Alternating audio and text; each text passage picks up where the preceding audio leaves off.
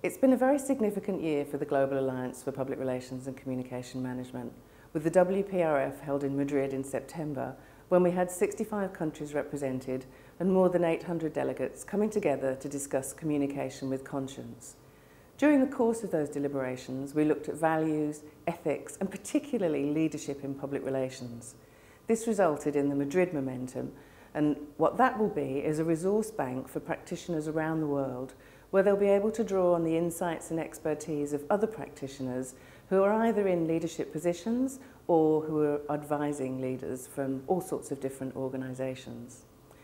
One of the other key moments this last year was the Credentials Summit that the GA called in Switzerland in June.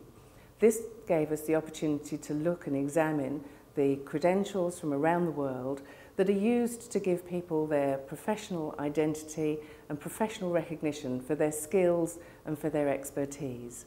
At the moment, a group of analysts is looking at all of the credentials programs that have been submitted for review, and when we come to the AGM in June of this year, they'll be reporting back and looking at a framework of knowledge and skills, competencies and behaviours that may be used by associations when they're looking at professional development for their members. Additionally, we've held 2 association leaders workshops, which gives the leaders the opportunity to come and look at not just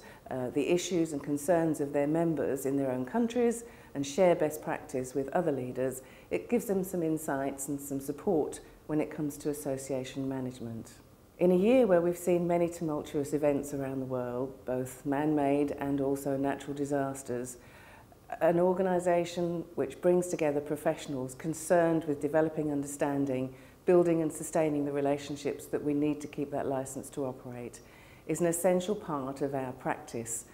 as PR professionals. One of the areas where the GA looks to recognise professionalism and good skills and competencies around the world is in the ComPRI Awards programme, and during the course of 2014-15 ANZ here in New Zealand won their 2nd ComPRI Award for the work that they've been doing for their organisation. ANZ, along with other ComPRI winners, were recognised at the Madrid Forum, and in the course of the forum, or during the course of the forum, they presented their case studies to the delegates so that they too could share in the insights and expertise that was being brought from around the world.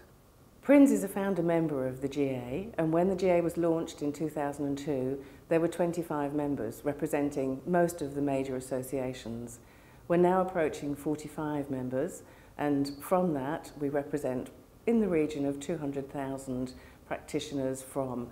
consultancy, in-house and also academia. In the coming year, GA will be undertaking an ethics review of the global protocol, which was one of the first things that was undertaken by the Association for Associations, and that's going to be a significant piece of work in the months ahead. As a founding member of the Global Alliance, PRINZ has been involved for many years now, helping to develop standards, helping to bring people together so that we can gain insights and also further the advocacy for our profession. The role that we bring to organisations is significant. Building and sustaining the relationships that we need to operate is critical, particularly in a world which is going through so many tumultuous times. There are many practical resources that the GA provides for members and their members, and those include the landscapes, the gap survey, other research projects, and in the long run, the Credentials project is going to be something that's going to be of significant benefit both at a global and a national level.